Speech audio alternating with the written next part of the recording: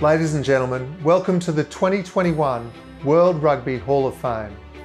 The World Rugby Hall of Fame has been in place since 2006 and recognises the outstanding achievements and contributions of individuals and organisations within the game. It is a chance to celebrate those that have moulded the game of rugby as we know and love today.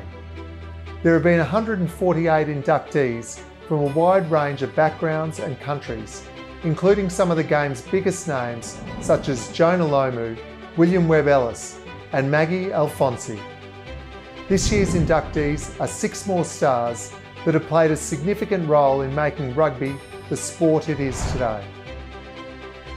Osea Kolinisau, a Fijian Sevens legend, led his team to back-to-back triumphs at the HSBC World Sevens Series in 2015 and 2016. Osea was a flag bearer for Team Fiji at the 2016 Olympic Games and led his nation to gold, Fiji's first ever Olympic medal, and has since been immortalised on a Fijian $7 banknote. Humphrey Kayange is synonymous with both Kenyan and Sevens rugby. A nominee for World Rugby Sevens Player of the Year in 2013, he played a major role as Kenya won their maiden World Series Cup title in 2016. It has taken them 114 tournaments to enjoy this moment. Kenya, congratulations, that was just awesome. And helped his country reach 2 Rugby World Cup Sevens semi-finals. The opening score goes to Humphrey Kayange. Humphrey was also a member of World Rugby's bid team that successfully earned the inclusion of Sevens at the Rio Olympic Games. Rugby Sevens is accepted as an Olympic sport. Most recently, he became the first rugby Olympian to be appointed to the IOC's decision-making structures.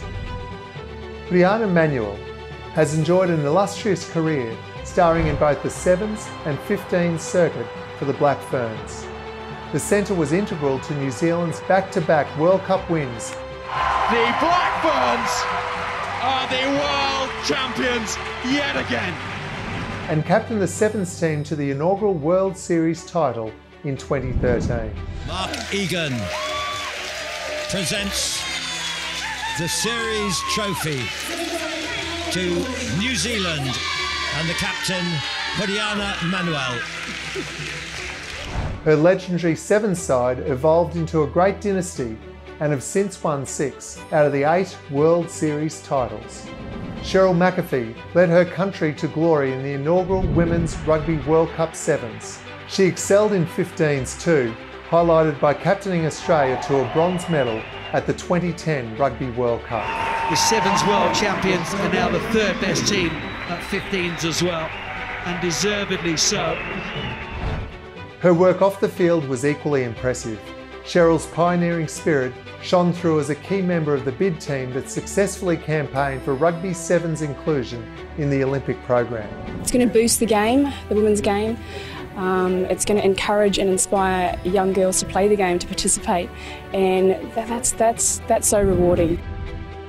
Will Carling is one of England's greatest rugby players and became captain at the tender age of just 22 and presided over the team for one of the most successful periods in their history.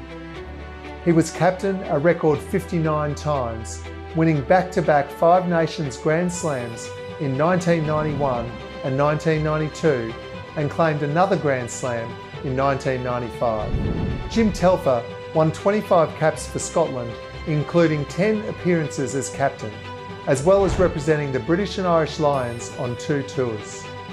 Upon retirement, Telfer turned his attention to coaching and became one of the most revered coaches in the game. He was coach for the 1983 Lions tour to New Zealand and was forwards coach for their victorious tour to South Africa in 1997, the scene of his famous Everest speech. He led Scotland to the Grand Slam in 1984 and was assistant to Sir Ian McGeechan when they repeated the feat in 1990. Congratulations to all the inductees on your fantastic careers, and thank you for everything you've done for the game of rugby.